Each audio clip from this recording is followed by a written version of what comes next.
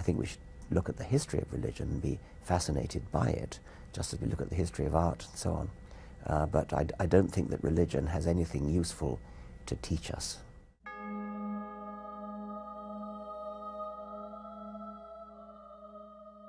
One of the main reasons why people are religious is because they're persuaded by the apparent design of living things. And that's completely destroyed by Darwin. If you actually read any book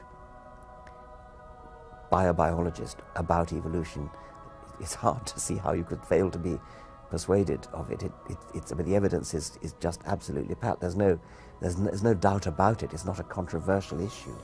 It's completely certain. It's as certain as the fact that the Earth and the other planets orbit the Sun. More than 40% of the American population, if opinion polls are to be believed, think that the world is less than 10,000 years old. And that's a shocking figure. It shows deep, profound ignorance. It sounds very laudable to teach the controversy, to teach both theories, but there aren't two theories. There's only one theory around. There's only one game in town as far as serious science is concerned. Of course, you get negative reactions from creationists, but who cares about creationists? They don't know anything. I think it was my father who first introduced me to Darwinian evolution. I was immensely moved by it, and it did start a roller coaster in a way, and then I started to become really quite anti-religious after that. I went through a sort of middle ground of what you might call deism. I think I gave up Christianity before I finally gave up the idea of a sort of creative designer of some kind. Darwin made it possible to be an intellectually fulfilled atheist.